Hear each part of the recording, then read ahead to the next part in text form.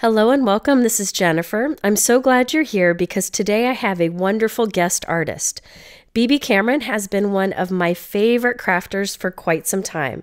She always does creative designs, and recently she came out with her own line of products from Spellbinders called Bibi's Hummingbirds. Well, she is here today to share with you a really cool trellis card front design. Then she's going to show you some of her cool new products, and then she's going to show you how to make colorful inked die cuts. She has lots to share, and I really hope that it leaves you feeling inspired as it did for me. The trellis card design that she shares can be done with basic card supplies, and then the inking of die cuts that she shares at the end is great for any die cut shape. Let's go ahead and get started. Hello from Scotland. This is Bibi Cameron, and I'm grateful and happy to be able to share card making ideas with you in this space designed by Jennifer McGuire. Thank you very much, Jennifer, and thank you all for having me today. So the idea is to have fun and to enhance your creativity by making DIY card bases. These are all made out of 300 grams cardstock, and you don't need any special die to do this. I'm also going to share with you a preview of my latest release for Spellbinders called Bibi's Hummingbirds, and that's why you see all those cute hummingbirds and sentiments on the front panels of these cards. I hope you like these ideas and that you can understand everything I say. English is not my first language, I'm a Spanish speaker, so I try my best. Okay, the first card idea I want to share with you is this one here, and I have called it Crisscross. And to make this or any of the cards in this video, I'm going to be using the Team Holtz Maxi and the mini guillotines or mini trimmer. One is good to cut large pieces of paper and the other one is good to cut small pieces.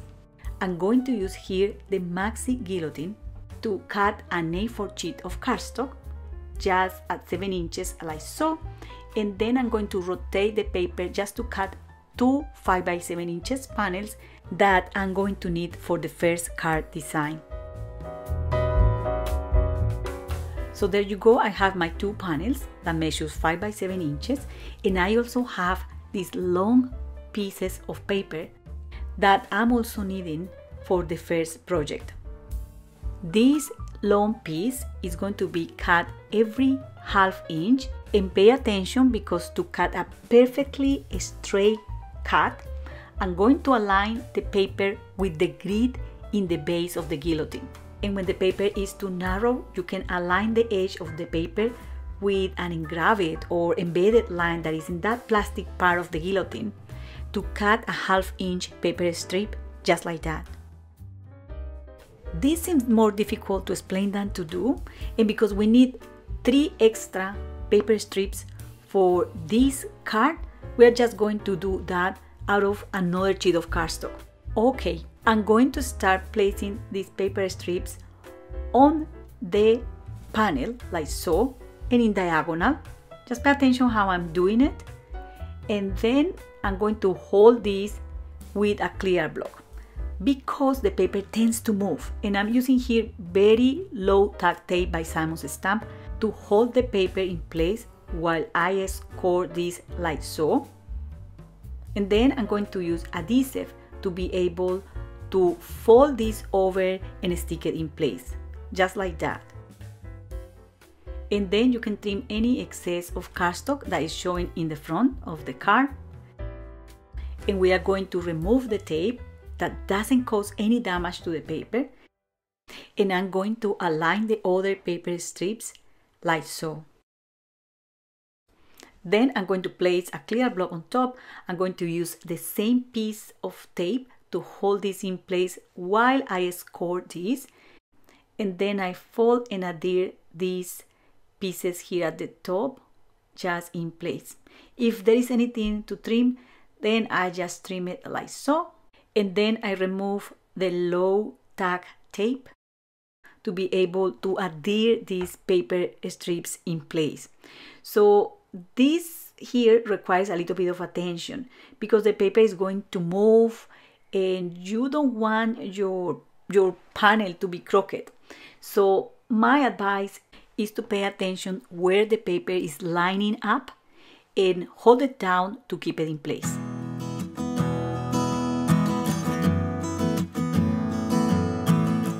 So there you go. We just need to trim the excess paper at the bottom of this panel. This is all the waste we are going to get from this, and here we have two options. We can adhere this on a top fold 5 by 7 inches card base, but I prefer to add a 5 by 7 inches panel at the back. I just make sure that all the edges are aligned, and depending on the toppers you want to add to this card base, you can do this in a horizontal or vertical format. I love the vertical idea, so that's what I did. And of course you can make these in different sizes, and you can use die cuts or stamped images. The hummingbirds, small sentiments or small florals are perfect for this. And that's the first card idea today. And for the second card, we are going to use a top folding C6 card base, and I'm going to use this metallic part of the mini trimmer that measures exactly ½ inch, and I'm going to cut the paper at least 6 or 7 times in the exact same way until we have cut the vast majority of the front panel, but I'm leaving a 2 inches piece of cardstock at the top. And then I'm going to use some of these paper strips that I just cut to create a new design for this front panel. I have called this design trellis, and to finish it we are going to apply little dots of glue like so, and then we are going to adhere over this one of the paper strips we just cut out of that panel as well. Then we are going to repeat the same process in the other side of this panel to give shape to the trellis, and we trim any excess of cardstock using that mini trimmer as well. You can create these projects in any size or any color. I have a sample here for you, and here are the cards finished using Bibi's Hummingbirds. And in case you were wondering, in the second part of this video I'm going to show you how to add color to the die cuts. So we are going here for the third card design, and the last card design in this video that is a variation of the one we just saw. But for this one we are going to cut the front panel of that C6 top fold card base every 1 inch. We are also going to trim down 1/4 inch from the card base like so. And then we are going to place these wider paper strips over that card base like so, making sure that some of them are off the page in the right side and others are off the page in the left side. And to keep everything together, I'm going to use the 1/4 paper strip that I cut from the card base. Then you are going to need another strip of paper that measures 1/4 inch as well to glue the other side of this card. And I have called this design sign slates because that's the name of a wooden ornament I saw in a craft store, and I was inspired by that. I'm just giggling because this was the prototype, and I actually think that it turns out quite well. This kind of card bases will allow you to stamp bigger sentiments and also to lay down elements in a different way.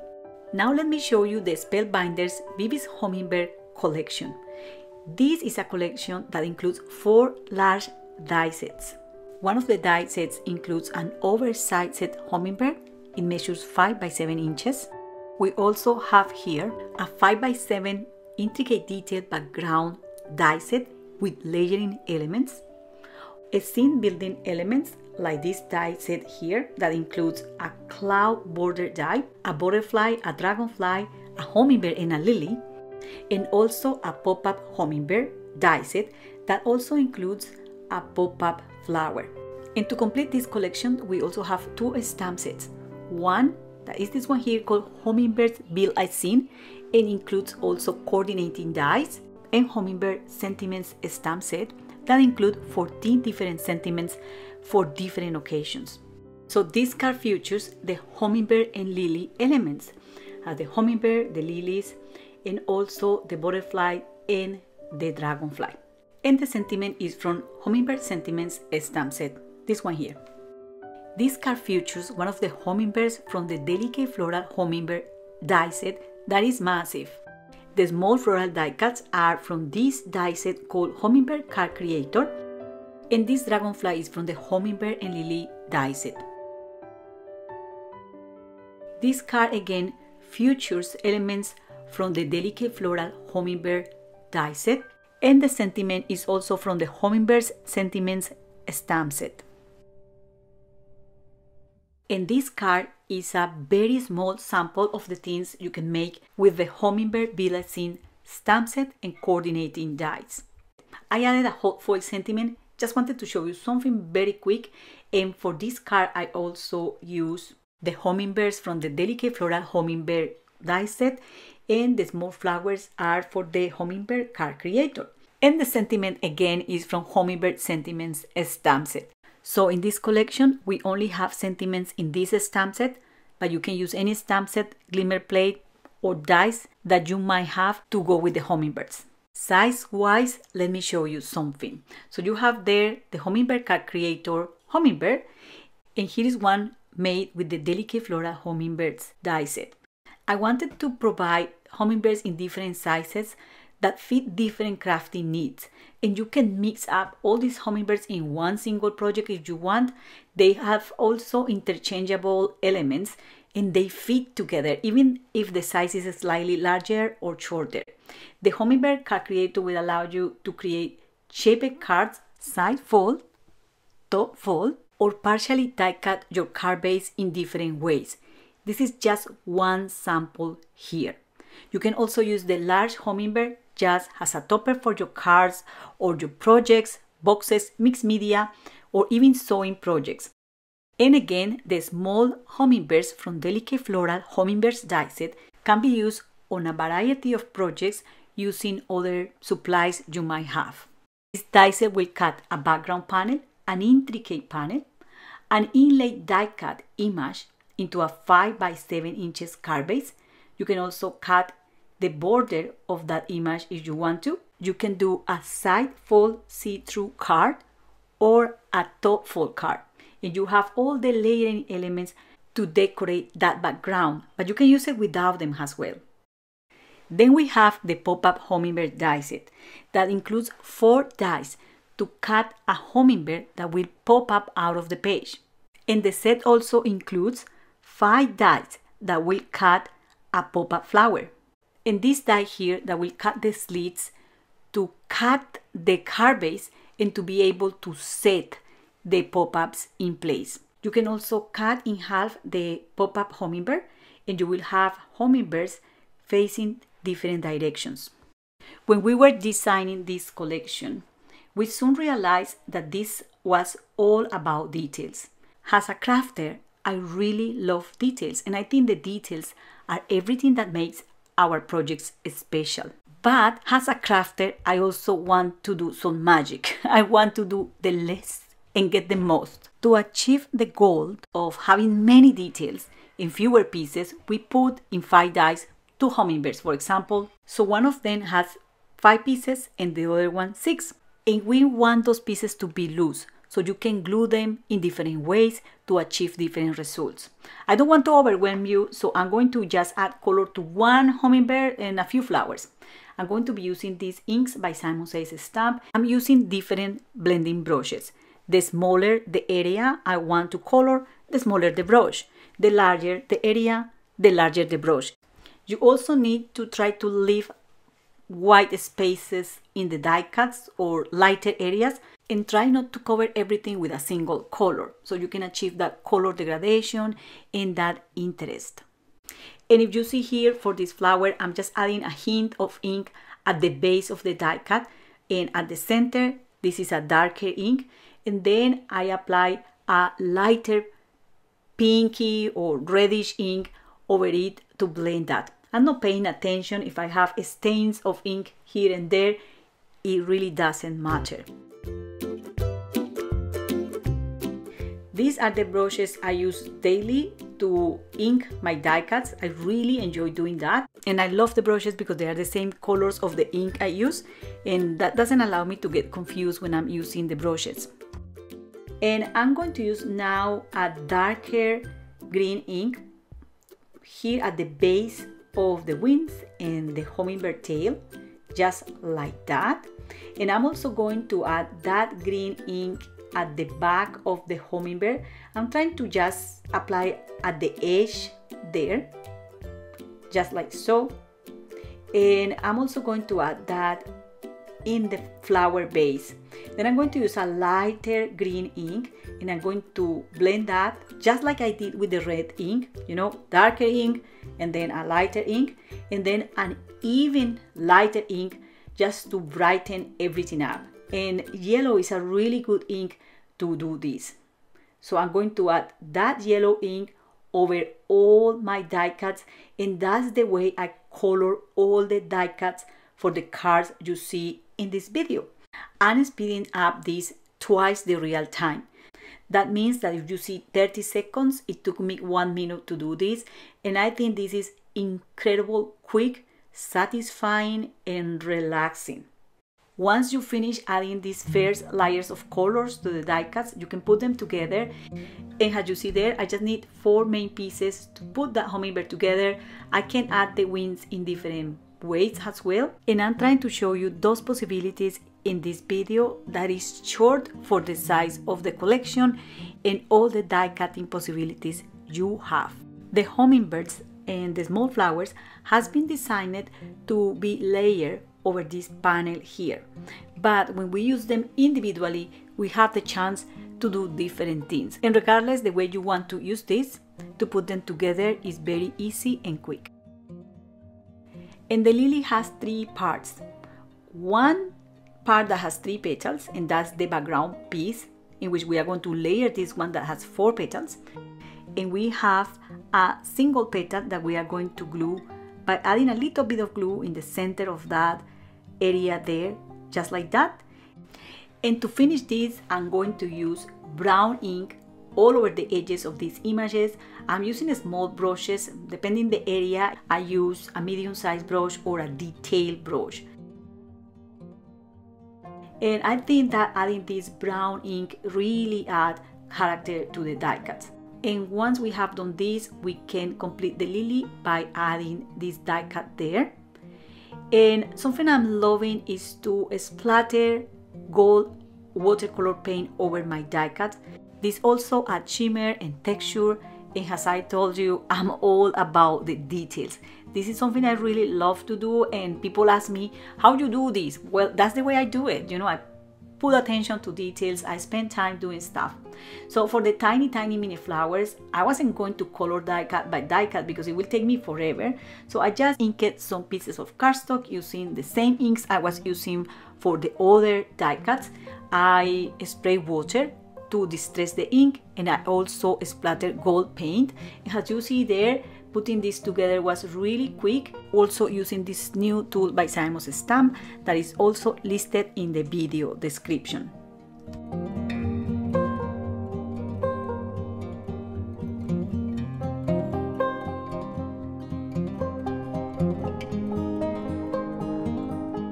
So I'm also sharing part of the process to make all the little parts that I use for the cards today. It took me about 1 hour, and I used all these die cuts that you see on my table. Then I have to make the card bases, and that took about 30-40 minutes because I'm very slow crafter, trust me. And then to put all together, stamp and layer all these compositions took me about 2 hours. It's incredible that it took me so long to think how I was going to glue things in place, because that's the reality of this hobby. So that's all for today. Thank you very much, Jennifer, and all of you for having me today. I hope you like this video, and I hope you love my hummingbird collection and the ideas. Thank you very much for watching, and happy crafting. Bye. Thank you so much, Bibi. I love your cards, as always. If you want more information about the supplies she used, I have them linked below in my YouTube description. I also have links to all of Bibi's content, so you can learn more from her. I will be back with a video using some of the same products and more very soon. So until then, have a wonderful week.